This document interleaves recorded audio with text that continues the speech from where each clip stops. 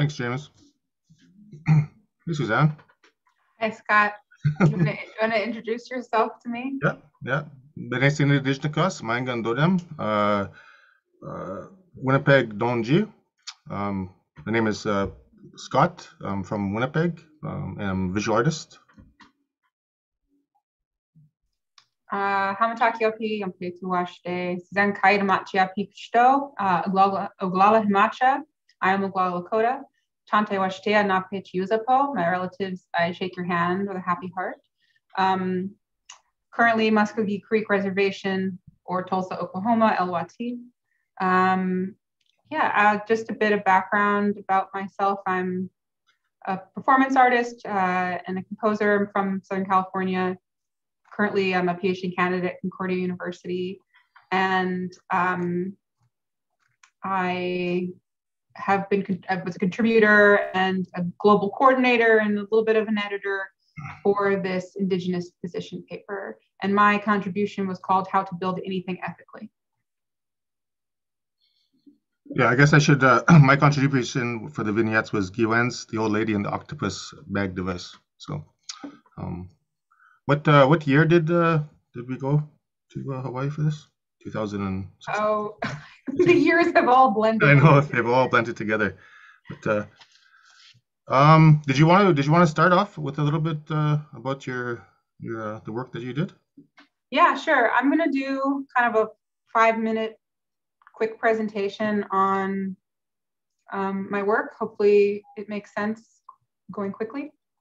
My website and everything.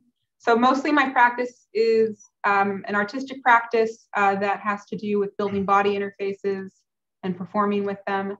But in the process of working through this and starting to work on my PhD, I began to think a lot about, I was a research assistant for the Initiative for Indigenous Futures, that's where I met Scott, who's in residence there. And I started to try to think about relationships to the non-human and how that could inform my relationship to technology I was using in my performance practice.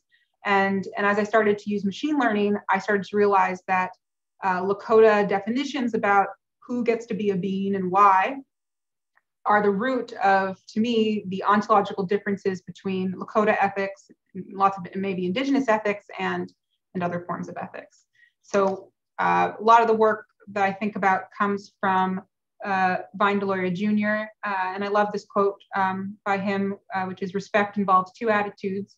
One attitude is the acceptance of self-discipline by humans and their communities to act responsibly towards other forms of life.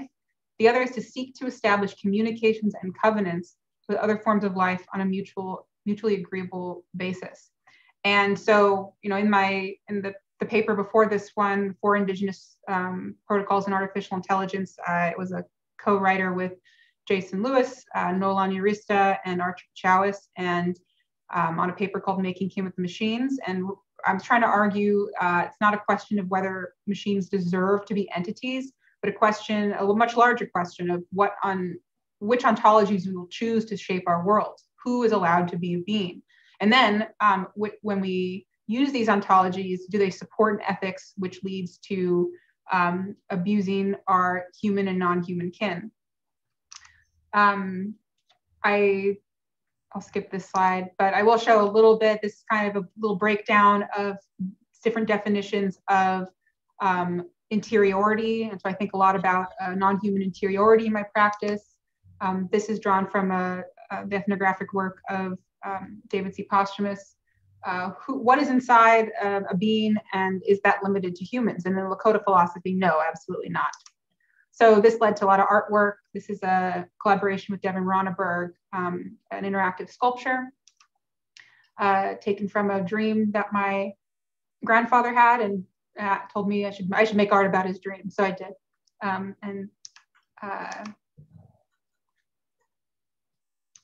And now we've got an online version that's about to go up to the University of Pittsburgh. And all of my work, I slowly transitioned to this place where I'm really in constant conversation with my family members, especially my cousin Corey Stover. This is us at a gallery in Omaha. And really thinking about what our relationships are with stones. The stones are very involved in our ceremonies and in our daily life, actually. This is my grandfather, and who I published a little bit with. And yeah, I'll kind of leave it at that. This is Making Kin with the Machines, which is available through MIT Press, and it's also published now. And yeah, there was one more slide I wanted to show. Oh yeah, this is kind of my very basic breakdown of what's in the how to build anything ethically. And I was trying to propose a protocol stream where we've got different streams of if AI is the thing we're trying to make ethically, here we go. Then I imagine all of these streams of protocol leading into this thing where we need to have good governance protocol, coding language, software design, use, distribution, compensation, the physical computing device, data collection, and all of those have to be done in a good way if we're going to have a final product that is a good final product. All of these steps need to be done. So that's how I've been thinking about this. And kind of in response, I've been working on this, teaching a Native American music class at Cal Arts right now. And I've been thinking about, where do ethics come from? What kind of ethics am I doing? And I'm starting to think about it through Leanne Simpson's As We've Always Done, thinking about listening to land, which from the land comes comes the identification of who's a being, or the understanding of what kind of interiority I have versus other not me, other non-humans, humans and non-humans. And then that leads to ways of knowing, epistemologies. And I think after that comes ethics. And I really think it's the hyperlocality of our ontologies that gives us ethics on the other end.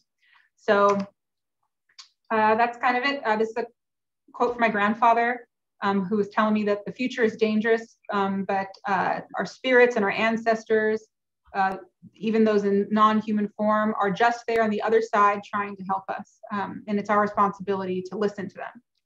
So, yeah. It's a beautiful quote from your grandfather there.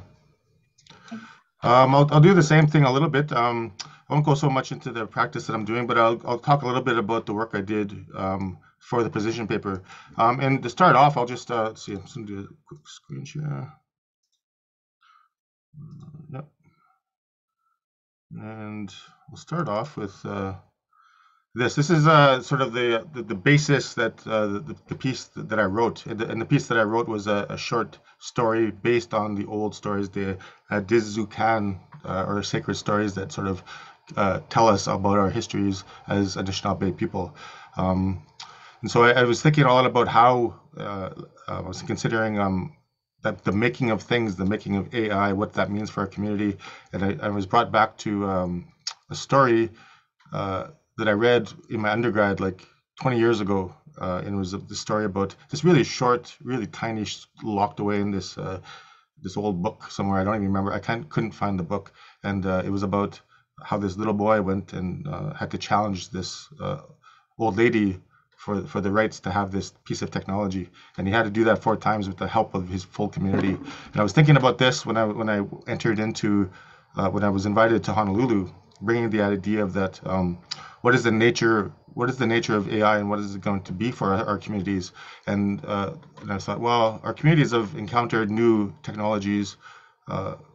Like all cultures, we encounter new technologies throughout these histories, and this is nothing new. This is just another new sort of horizon for us to explore. And so I looked back and I thought, well, what is the models that we use to help maintain balance in our communities? And that was sort of like one of the things that has always meant a lot to me is the Oshkabewis, which is the Oshkabewis is a helper in our community, and so they're the ones that provide assistance to anyone that needs it in whatever way that they can. And it's sort of a very honorable and very proud position to have, because that is what keeps the community active and engaged and together. Without being a Skabewis, we can't pass on knowledge, and we cannot assist each other to continue on to the next phase of our community. And so I thought, oh, well, taking the idea of the AI as a skabewis and a helper to us, that we're developing this helper versus something like a um, like a thing that's scary. So if we design it from the ground up as a helper and an assistant to us and us to it, it becomes a whole different thing. So this was the basis of this writing piece that I did, and thinking of the physical structures of the making of AI. I sort of went back to one of our very identifiable uh, pieces of art, and there's a bandolier bag, and bandolier bags sort of are very identifiably Anishinaabe or Anishinaabe, and I was looking at how they're constructed and the designs that I used, and I don't know if this is going to work. Oh yeah. So I was like, and I used this as sort of the jumping off point to how to construct an AI, looking at these bags, what they mean symbolically and spiritually, and how they're constructed. And sort of the designs are sort of indicative of that complexity and that history and that spirituality. And those ethics are built into the technology and in the art. And so the art sort of encodes our stories, and those stories are maps to the future. And so I considered these stories and this story that I wrote as a map for the future and a guidepost for myself engaging with these new technologies. So the other little part of it, I would say that was really what I had to do is because I'm not a computer scientist, and obviously that I had to go back and sort of educate myself about sort of the origins of AI, how it all comes together, and I started looking at like really alternate computing forms, and one of those things was using DNA as a computational device and a storage device, and that was sort of when I saw the shapes of DNA and the sort of the shapes of back propagation for AI algorithms. These all kind of came together, and I thought, oh, we can think about these things as sort of intertwined and entangled parts of the same thing, and sort of it gave me a sort of a territory to start from. I'd like to just point out the amazing artwork from Carrie Noy. She converted those images into beautiful design work for the whole position paper, and she did a wonderful job. So I just wanted to keep that in, sort of show that a little bit. And I guess the last thing I would like to say about or talk to bring up is when I was thinking about what to say about the work that we did for the protocol work, the nature of the workshops themselves were sort of this revelation, like the making of things, right? The ethics, where the ethics lie, and all of us. There was many of us from all sort of different vocations. There was computer engineers, scientists, cultural theorists, artists, writers, authors, whatever, and they all came together with all these different fluency and different dialects and different vocations, but we all came together and worked really well together because we had this common territory built on a sort of ethics of Indigenous community, and sort of keeping that in mind. So I think that was really something that stood out for me in terms of where those ethics lie, and so that we could have come together. We didn't know each other's communities or languages or stories. We still had a very strong base from which to sort of really engage with these new territories that we're talking about with Indigenous protocol and AI. So yeah, I think that's what I want to say for this. Cool. I want to share, can I share one more time? I'm going to share this. I wanted to show also this framework that I was thinking of. Let's see. So this is I flew by this slide, but I wanted to point out that, similarly to the octopus bag, I was drawing upon, during the workshop, it was 2 days, and the first day we spent brainstorming together, working together, but then the second day we sat down and we went really in depth into brainstorming what we wanted to dive deeper into. And in the group I was in, we were talking very much about frameworks. And so similarly to looking at Skabe as a framework, I was looking at, with Scott and with other people that came to the table, the sweat lodge, the process by which one makes a sweat lodge as a really good framework for building anything. So I think one thing that I'm interested in is when we say we want to do something ethically, it doesn't make a lot of sense to reinvent the wheel around ethics. It makes a lot of sense to draw from models that already work. And one of the things that becomes extremely clear in working the sweat lodge, or basically any item we came up with, we talked about a Hawaiian net, the process of doing that, and what kind of ethics that leads to if you were able to if you were going to build a piece of technology based on that framework. What seemed to come back again and again was this requirement of reciprocity, which seems to me to be the thing that you learn when you really deal with the with ethics and ontologies and epistemologies coming out of the land. One of the common denominators is reciprocity. So in building the sweat lodge, you can see that there's so much reciprocity necessary to build one in a good way. And so taking that and saying, oh, I want to build a sweat lodge in a good way. I know how to build a sweat lodge in a good way. How do I build a Lakota AI in a way that reflects those ethics? And similarly, we worked an example that didn't end up getting published about a Hawaiian net. And what if we built a self-driving car based on the Hawaiian net framework? And again, what reciprocity, giving more than you take, seemed to be an important factor. Yeah, it's a really good point. I think when I was making that story, I was using that as a map. In all these old stories, I feel like there's a recurring theme of always returning back to the community time and time again. So there's that repetition going back and forth. And I think that's, part of that is where ethics lie, right? Like you can't go far afield. Like you can't go far afield and speak on behalf of people that don't have the authority to do that. So you always have to come back for more to return that knowledge back to the community, and then also get more knowledge from the community back and forth. So that back and forthness in the story, and then what you're talking about in the construction of the sweat lodges, that's some built-in ethics right there. There's a limiting factor, and there's energy giving, and there's a limiting factor at the same time. Like it's built into the process.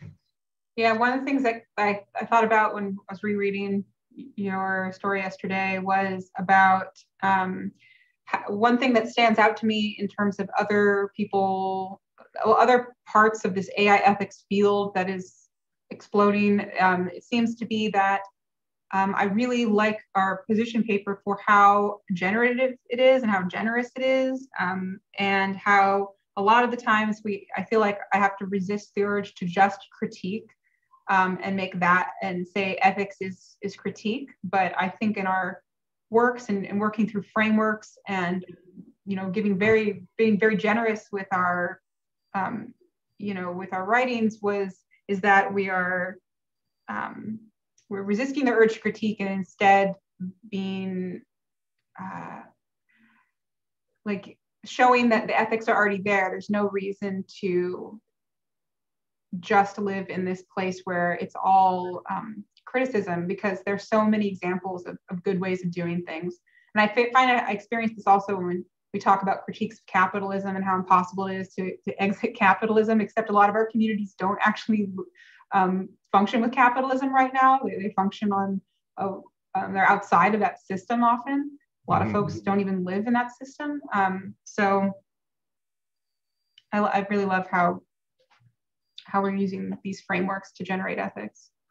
I think there's also about like the giving of the allowance of voices within the whole frame, like the whole workshop series that we did, right? Like each of us has very strong histories and very strong loud voices when we need them, but there was a lot of real generous time making and space making for when a voice needed to be heard. So there was no sense of that. Sometimes when you're out in the world, you have to fight to get your voice heard, but there was none of that sense because it was done in a good way. It was done in a ceremony way. It was opened up in that territory. So we kind of all had this sense that we were there was no competition to get our voices heard, right? And I think that even that basis alone, that good, as Jason Lewis likes to say, a good mind is a good place to start. And the things that grow out of good minds and good hearts, they inherently don't try to take more than they give, or they don't try to take more than they give, and they try to give more than they take. So yeah, that's that's what boggles my mind about some of the approaches to AI ethics, where thing is already built and then trying to reverse engineer ethics back into it, when that's not how it's going to be done. There's a reason Indigenous ethics are hyper local, and have to do with relationships. One thing I wanted to ask you, Scott, about was some of the conversations that we have ongoing are thinking about anomaly, but also thinking about knowable and unknowable things. And that really comes clear in your story, how much is not known in the story, and how much even the main character does not know. And I wanted to know what, to me, the acceptance of the unknowable as more important than the knowable, is a very important part of ethics. And it's like almost the antithetical to enlightenment and to Western science. I was recently there's a podcast, Lex Fridman, and he did this recently, or not recently. I think it's, I don't know, I forget the podcast number, but he interviewed this physicist, mathematician, Jim Gates, and he says these beautiful things, and you should I'd highly recommend you listening to it, because he's a serious physicist, mathematician, but he talks about the role about dreaming in his own practice. He talks about supersymmetry or string theory, and he says the most beautiful thing in physics, and I might be misquoting him here, but is that the reason why humans exist, why planets exist, why existence exists, is because of the imperfections in that symmetry, and that really struck me hard. It was like, this is exactly what that is, eh? Like the anomalous stuff that we talk about all the time, is that those are the asymmetries that actually allow humans to be human, right? That's what makes us. And so I think when we approach ethics in that way, that in the acceptance of course corrections and coming to this process in a very humble way, that we know that we don't know what the next 7 generations are going to have for us. I think it's a very important thing to be comfortable with uncertainty, right? Like, be okay. That's the nature of the world. We can't be so certain. We can't be so absolute about these things, especially with our relationship with new technologies like AI.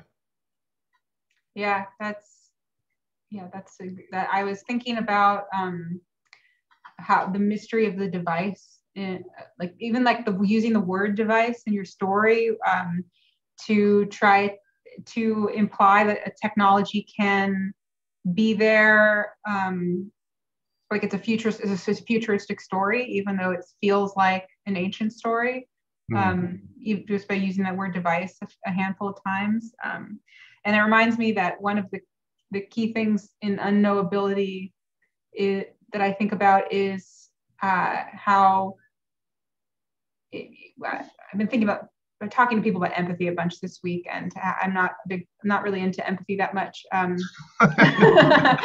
as a technique of ethics, I'm not into empathy, because what happens if you can't see yourself in another object? Like, what happens if the object does not reveal its interiority, or if it doesn't have any human qualities? Because AI is accessible to human ethics because of this personification, anthropomorphization that's been slathered upon it.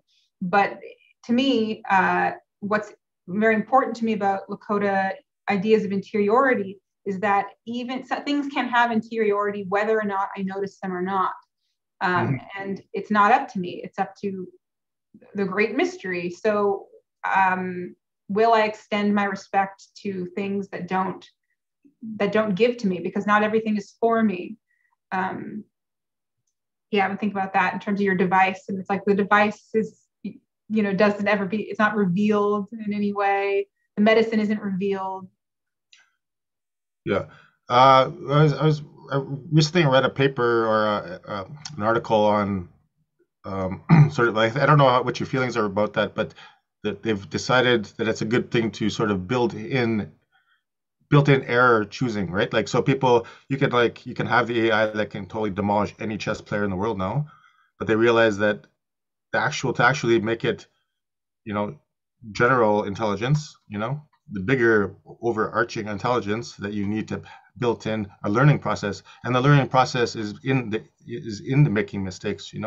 So I think, what do you think about building in error, learning from errors, kind of that sort of anomalous Yeah, I mean, it's clear humans learn from error, but the question, it's so interesting dealing with trying to move between, like, trying to understand Lakota philosophy, which is already super difficult, and then trying to understand the approaches to this whole world of human-computer interaction.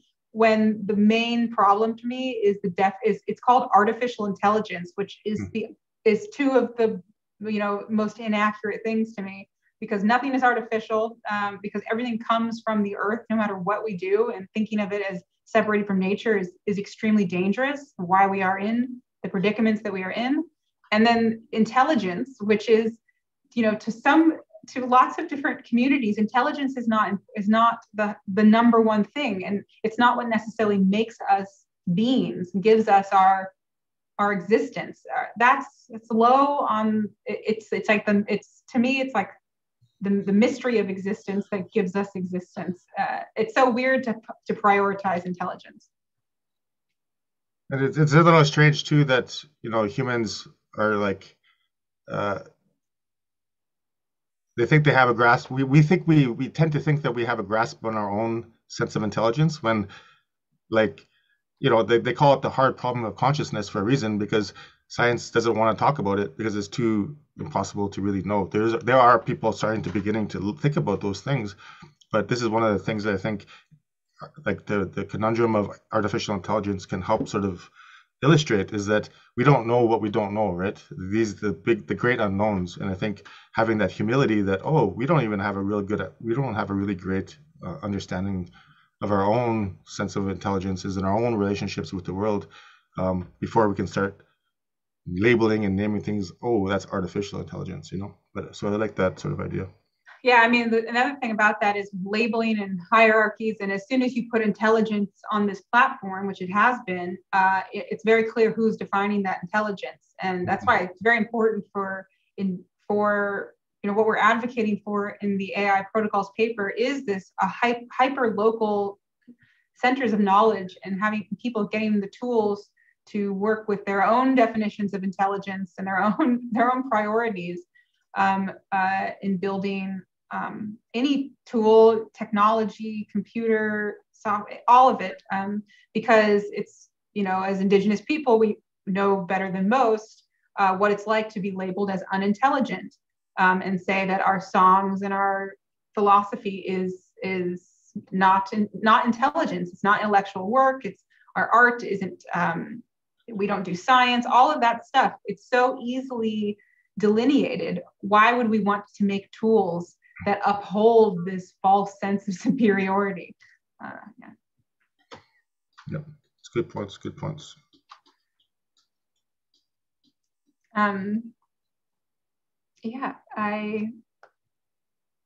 We were trying to cut ourselves right off at 3:30, so we. I hope people have questions. We can keep. I have other points to talk about too. I think, just the last point of the community is that I think the Scott-Awis model of thinking about things is that it decenters. Like, what the problem now is that AI is being centralized in the individual or the corporation, versus a Scott-Awis model. It keeps it within the community and keeps it a community member and not a tool for growing your bank account and of a corporation, so. Yeah. I wanted to know if there were other frameworks that you think that technologies or tools can be built off of. Because we looked at the net, we looked at the sweat lodge, the octopus bag. Well, like I was thinking that, I mean, I spent a lot of time thinking and working. My artwork really incorporates and considers the nature of language, Anishinaabemowin, and sort of the agglutinative nature of how the language is built. It's made out of sounds, morphemes, phonemes, and then words, songs, stories.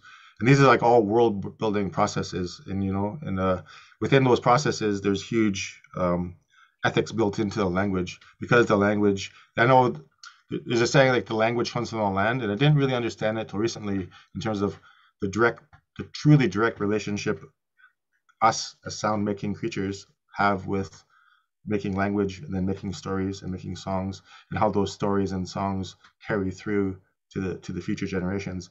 And I think considering language, especially when we're talking about AI and coding language and sort of all these different ways of speaking, is a very important thing to consider, and how we talk and how we label things, and how we can talk as Indigenous people and use our own language to sort of mold that relationship and foster that relationship. Yeah, it's a good point. The hyperlocality of language too. Yeah. Do you find yourself wanting to use? Yeah, I haven't. So my struggle is that I don't know how, because it's such a hyper, like you said, hyper local. Right now, it's a hyper local talent thing. That if you don't know how to, I'm not sure even what they're using to program in for AI. But if you don't know how to program, you're kind of out in the cold, right? There's no. Not true. I keep trying to teach you this. No, GPT-3, right? GPT-3. GPT-2, yeah. I'm using GPT-2, and hopefully soon we can get into GPT-3. I'm a big fan of Rebecca Feebrink's Wekinator to do machine learning, which you could totally be good at that too. Yeah, they're the tools, but that's not obviously not the general intelligence. It's not AI. These are machine learning tools. Some of which are highly trained, and the larger the data set, the kind of more flabbergastingly realistic. But also, there's the StyleGAN stuff. And is there any ongoing issues with GPT in terms of the ethics of the coding and how they have programmed? Yeah, I couldn't even begin.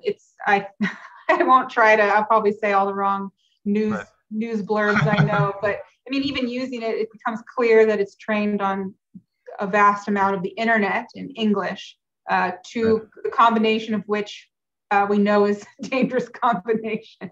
So one time, you can get weird experiments. Like I've done experiments where I try to teach, spits out like kind of racist mimicry of the song. It's my fault. I fed it something it can't understand, but super interesting to try to goad it into. There was a personal chatbot thing that I was looking for it. I forgot about it because it was so terrible. But it was a chatbot for so you could train it and it would talk back to you and ask you questions. And then there was a certain category of questions where it gave you a warning. Is check chat box. Just be prepared. It openly said that it might come back really inappropriate and racist. If you ask these questions, right? And they still released it in trials. Right? I forget what it was, but it was meant to be like a personal companion, one of those apps. You could be and you talk into it, and the more you talk into it, the more it asks you questions. But then there's ones that was just be prepared. This is a beta version, and it could be upsetting. So, anyways. Very interesting. James, did you have any? I think you had a couple questions.